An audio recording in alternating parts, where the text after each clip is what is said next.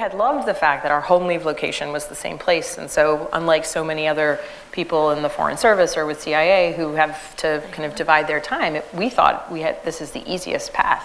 We can just go back to Richmond and then go out to wherever else we're going to be. But it really got us thinking. And so in 2014, we really decided to just try something different. And we committed to, let's do 5 years. 5 years, if we don't like being back in Virginia, if the private sector doesn't work for me, like I can go back to CIA, that'll be fine. And so, 5 years seemed like a good chunk of time. It makes the investment in buying a house worth it, all of those sorts of things. And by the way, we hit 5 years this August, so we'll see what happens. But, and so I started looking around for companies, and coming out of a job that I deeply, deeply loved, that was a complete lifestyle, that really informed in an interesting way every aspect of how I engaged with people. It was a job I was driven to do, that I made a ton of sacrifices for. I didn't want to just get a job.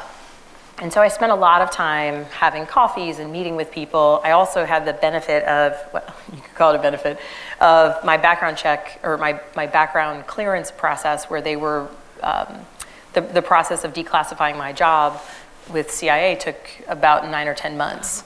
So I had about 9 or 10 months when I didn't have a real resume, and it was a lot of just getting to know people throughout the Richmond area. And through a number of links, I was made aware of Royal & Company. And it was a very interesting company from my perspective, having spent 0 time in the private sector, because the focus was really on relationships. And so with CIA, everything is a relationship. Because when you're asking someone to commit espionage on behalf of the United States government, when you are asking someone to risk his or her life to tell you vital information that might really drive American policy, they have to trust you. They may not like you, they may not have anything else in common with you, but they have to trust you. And so one of the things that I found so interesting about Royal & Company is that it was such a relationship-based company where, I in my position there was working directly with colleges and universities, helping them meet their recruitment goals, and engineering schools that wanted more women, or state schools that wanted more out-of-state kids, and schools that wanted more racial or geographic diversity. But they have to trust you, and they have to believe and understand that you know why it is that they're trying to affect this change within on their campus. And so for me, when I found out about the company, when I spent some time there, the fact that from start to finish, it's a relationship-focused company, it was a very good fit for me. So that's where I started in the private sector. And I do have one funny story. One time we had an error. Our team messed up and sent something out on behalf of the clients that it wasn't a huge issue, but one of the men on my team comes in like pale and kind of frantic, and he tells me about this mistake that happened. And he's kind of stammering a little bit, and I said, okay. And I guess I didn't really react very much. And so he leaves, and somebody comes back and tells me that he's just flipping out, worried, beside himself, just so upset.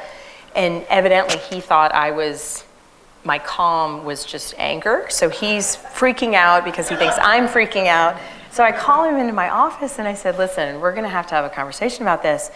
Like, I'm the one who has to call the client and say we made this mistake, so I don't know what you're freaking out about. And secondly, it's something we can fix, right? And thirdly, nobody's in prison in Iran. So from my perspective, this is okay. And so that was a little bit of a lesson to me, actually, to be a little bit more empathetic towards sometimes employees who have an entirely different perspective of what's a big deal. Very good, thank you.